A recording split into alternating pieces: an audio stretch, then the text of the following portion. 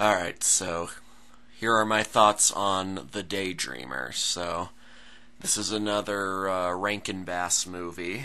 Um, and it's basically the story of a young Hans Christian Andersen, or Chris, as he's named in this movie.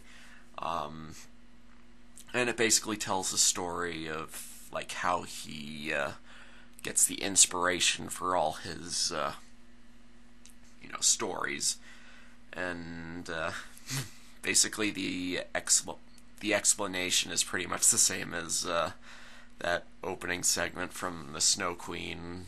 Basically, the Sandman gives him the inspiration. Yeah, I wonder if that was like a. Well, I know he did a story about the Sandman, so maybe that's why everyone keeps putting in this little element into all the movies. But I do kind of like how they handle the concept here. I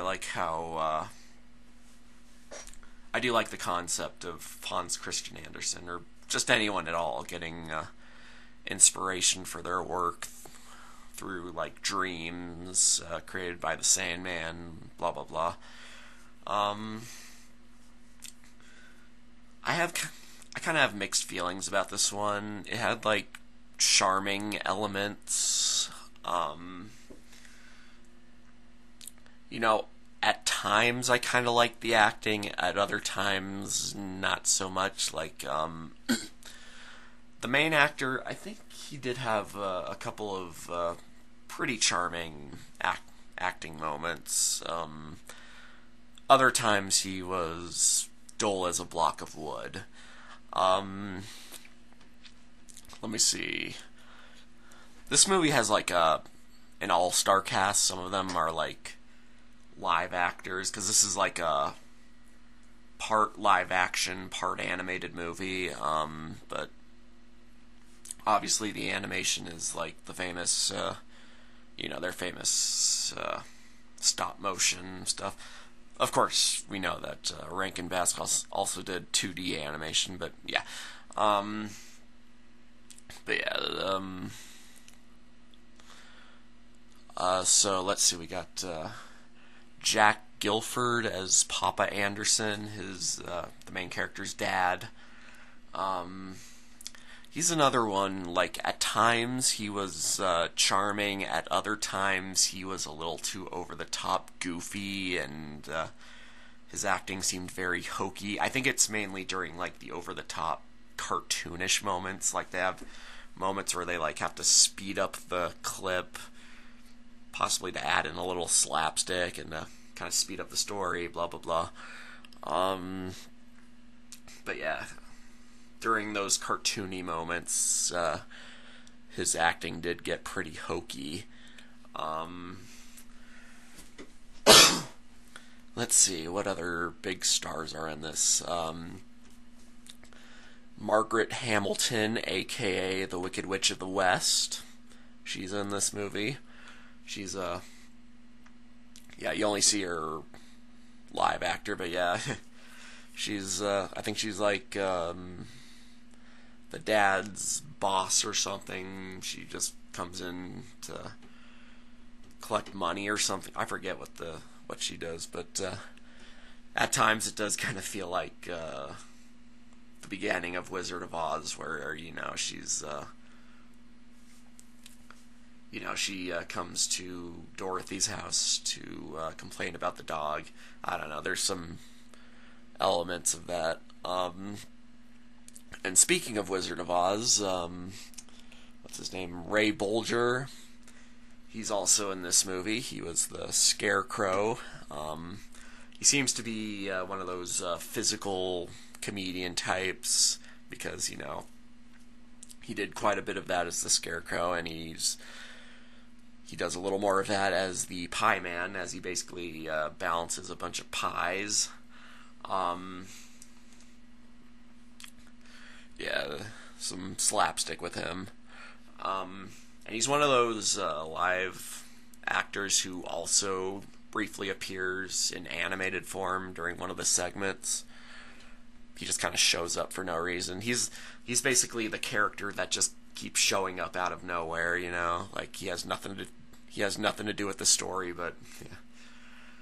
Like he's one of the biggest stars in the movie, but he has like very little.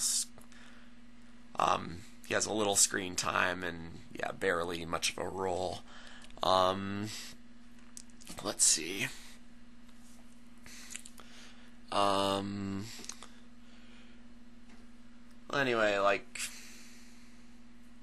the Sandman like puts the main character to sleep, and he dreams up all these stories he's famous for. Oh, and all the while he's trying to find this island of paradise or something. It's like at the end you see it, and it's basically the Garden of Eden, like yeah, right down to the tree that you're not allowed to touch or eat anything off of. He does, spoiler alert, and yeah, it's pretty much the same thing you see all the time with the Adam and Eve story. But yeah, that's at the end. Along the way, he meets the Little Mermaid. He meets, he meets Thumbelina, and, he also gets involved in the story of the Emperor's New Clothes.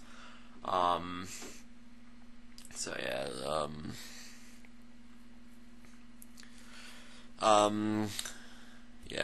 Little Mermaid, she doesn't have any other name, just the Little Mermaid, not Ariel or anything like that. But yeah, he's the one who she falls in love with, and we get a sad song from her after he leaves her, and while we don't see the very details of what happens next, it is implied that it's the same dark ending from the original Little Mermaid story. Let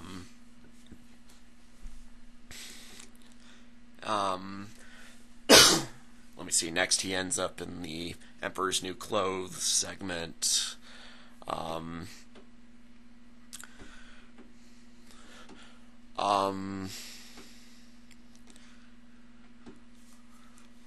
I'm getting a little unfocused with this review because the movie is kind of unfocused. But yeah, let's see, the Emperor's played by Ed Wynn, aka the Mad Hatter, and that laughing uncle from Mary Poppins. You know him. You know his voice. I can't quite do his voice very well, but oh well. And let me see, the two tailors that make the quote clothes for him. I know one of them was the voice of Sir Hiss from that animated Robin Hood movie that I will get to at some point.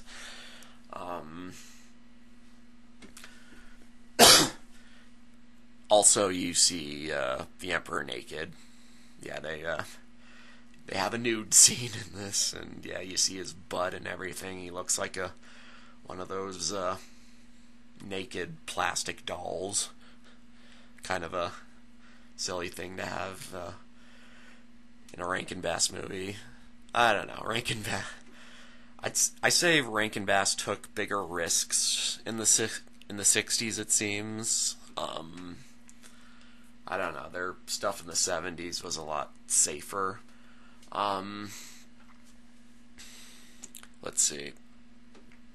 Also, I forgot to mention Burl Ives is Father Neptune. If you, for those of you who don't know, he was that snowman narrator from Rudolph. So yeah.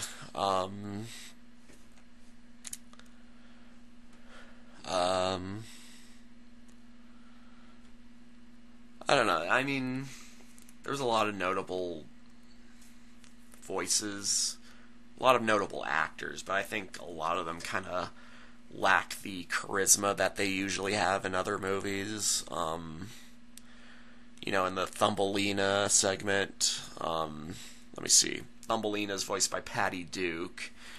I don't know much about Patty Duke, but I know she had a show called The Patty Duke Show, and coincidentally, or maybe not, the guy who plays Chris, the main character, he was also on that show, apparently. So yeah, we got 2 actors from The Patty Duke Show, and then 2 actors from Wizard of Oz. Let's see. I guess those are all the actors Oh, of course. How could I forget? Boris Karloff is a rat. He's one of the villains of the Thumbelina segment. The other is a mole voiced by, let's see, Sasue Hayakawa. I'm not sure if I can pronounce it, but yeah, he was a famous Japanese actor during the early days of cinema. So yeah, that's kind of interesting. But yeah, he and the Karloff rat are the 2 villains of the Thumbelina segment. The problem is we don't really get much of a satisfying resolution for the Thumbelina or Little Mermaid. Well, Little Mermaid, it's kind of like a sad ending, but yeah, he just kind of leaves Thumbelina behind, and we don't see her again, and we don't see much of a resolution, and yeah, I think that's my main problem with this movie, is that it's just not focused very well. We do get kind of an interesting character moment where the main character has to, he realizes he kind of left the others behind, but then again, he doesn't really develop much from there. I don't know. I think this is another one that could do well with a proper Mashit review. In fact, there's quite a bit to make fun of, actually. I think I do have quite a bit of material. And the biggest material of all is, let's see, his name is Big Klaus the Game Warden. Oh my god, that guy. So he's a live actor. The guy playing him does not have a Wikipedia page, so apparently this is like the only, or at least one of the only roles he's known for, and I can see why. He's so... The actor's just so ridiculous. Like, if I do a proper Mashit review of this movie, I am going to make sure that I get as much mileage out of this character as I can out of the actor. Because, my god, is his acting hokey as hell. But yeah, for another time. I don't know, this movie had some charming moments. But yeah, it's got some issues. I don't think it's perfect by any means. Yeah, I'm pretty mixed on it. If I were to give it a rating, I'd probably give it a 5 or a 6. I might lean towards 5, but I don't know. There's some enjoyable aspects, so maybe 6. It's not a movie I would personally recommend, but it's not horrible or anything. It's not bad. But yeah, it's kind of a mixed bag, in my opinion. So is there anything else to add? I mean, well, as usual, the comment section and stuff, talk about it in every video, because, I'm never entirely sure that I've said everything that needs to be said, but, even putting that aside, I am strongly considering doing a Mashit review of this one. So yeah, I guess I'll leave it at that. Mashit and Smash It signing off.